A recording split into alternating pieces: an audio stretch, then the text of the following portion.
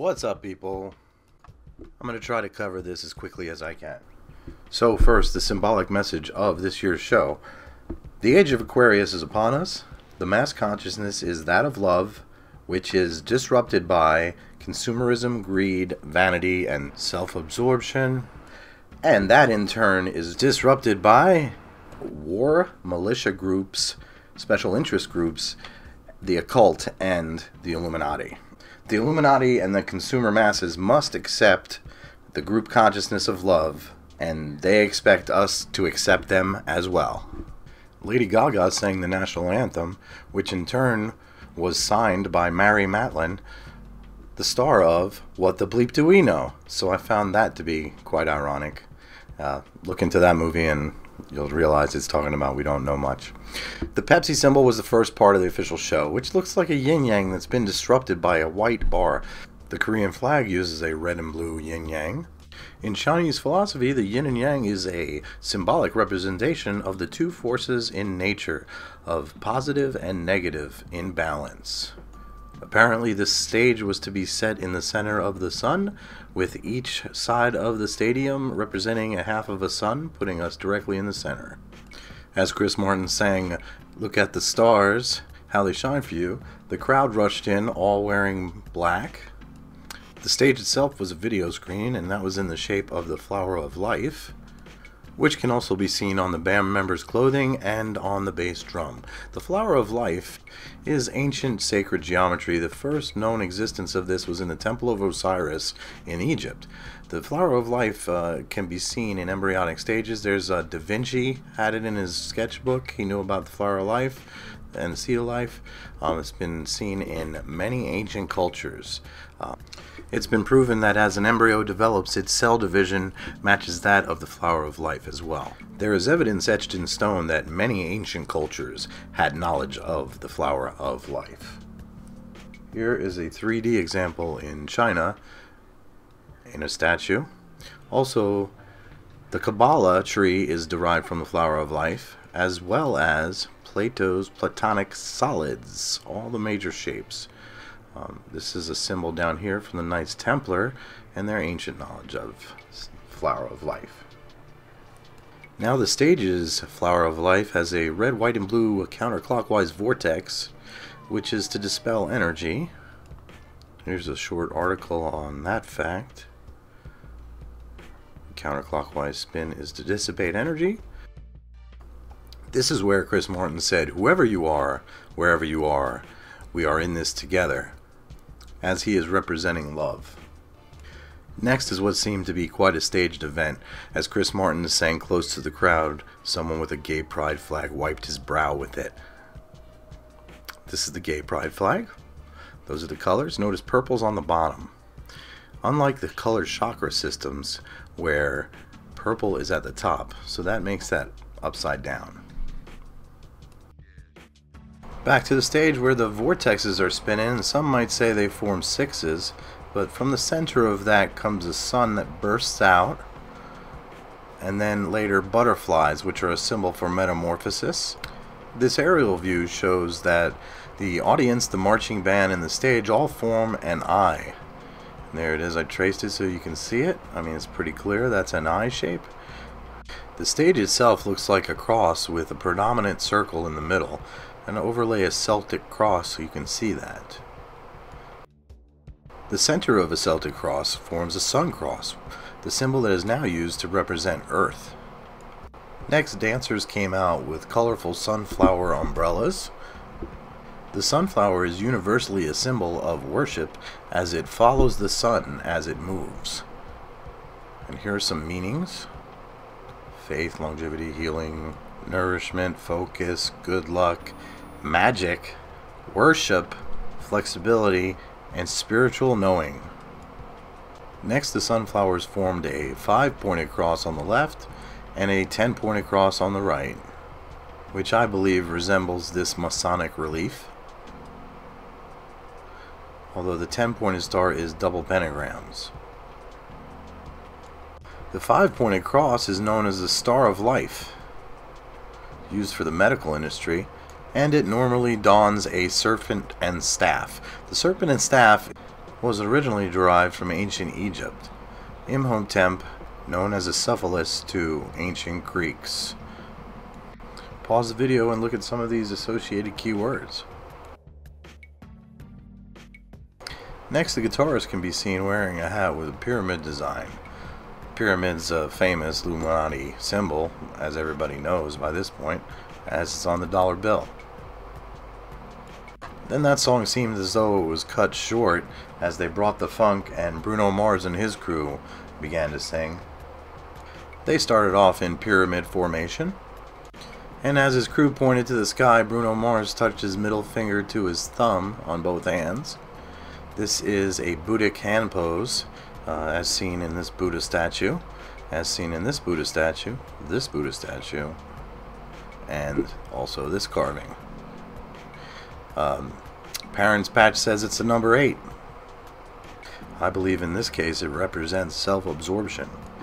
Next, we can notice that Bruno and his crew have a pattern on their cuffs of their shirts. This pattern is called a key pattern from ancient Greece.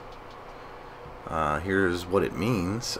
Basically, it's related to the labyrinth, and this is where a minotaur was banished, and a prince went to kill him, as they had been sacrificing 7 men and women to the minotaur every year.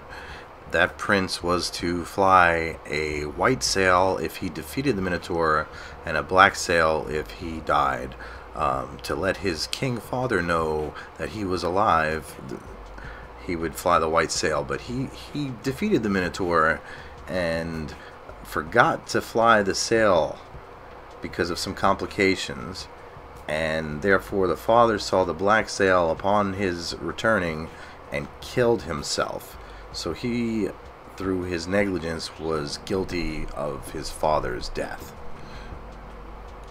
The Romans mimicked Greek mythology, and their god of war's name was Mars.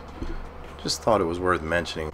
Next, Beyonce entered from the left of the stage to perform an edited version of her newly released song Formation, with the more controversial lines being nearly inaudible or omitted completely. Beyonce and her dancers wore outfits and struck poses symbolic of the Black Panthers. You can see the bullets across the chest, you see the power fists, you see the at ease pose. Black Panther Party. It was in the late 60s, early 70s, and they were anti-police party, and they had some radical beliefs. Don't believe me? Look at the Daily News, look at the New York Post. Giuliani said it. They say she wanted to look like Michael Jackson. I think she wanted to look like Raquel Welch from Bandolero, which is also another movie about people fighting off the cops and police. The Black Panthers have a 10-point program, and this is it. You could pause the video and see, but it's not equality at all. Okay, ladies got in pyramid formation. Then it was time for Beyonce's alter ego Sasha Fierce to come out, and they did demonic dance moves with fire in the background. Beyonce sang "I Twirl on My Haters, Albino Alligators," a clear reference to the 1996 movie Albino Alligator, where they tell a story of alligators that sacrifice one alligator to save all their own skins. It's the white alligator. It's a movie about people in New Orleans that get in a standoff with the police. Imagine that. The last line of the song, which she didn't actually sing, is a direct quote from a documentary about Hurricane Katrina survivors. So there is a connection. Okay, ladies got in arrow formation. I don't know, single point, or it's going down maybe? Okay, ladies got in X formation. Clearly an homage to Malcolm X has been pointed out. For 12 years he was a political mouthpiece who promoted black supremacy and advocated the separation of black and white Americans. After the X formation we cut to Bruno, and then we cut back to Beyonce. Her dancers were doing what appeared to be Egyptian belly dancer hand movements. Cut back to Bruno and his crew, and the floor is showing a hazard sign. Here's some hazard signs. Watch out, Bruno. Here comes a very dangerous woman.